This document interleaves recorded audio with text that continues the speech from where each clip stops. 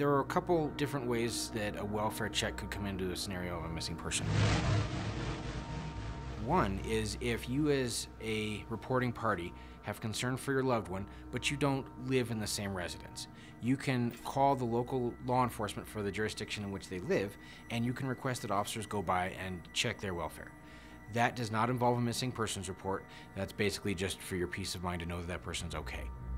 The other kind of welfare check is when someone has already been reported as a missing person. If they are contacted by law enforcement, then that becomes a welfare check by that contacting officer.